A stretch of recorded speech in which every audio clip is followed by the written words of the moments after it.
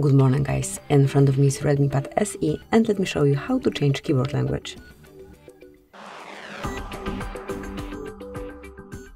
So first of all, open the settings or any other area where you can input a text. It can be browser, it can be new message, whatever. Some place where you've got access to your keyboard. Then tap on settings icon, select languages, tap on add keyboard, then select the language in which you would like to write.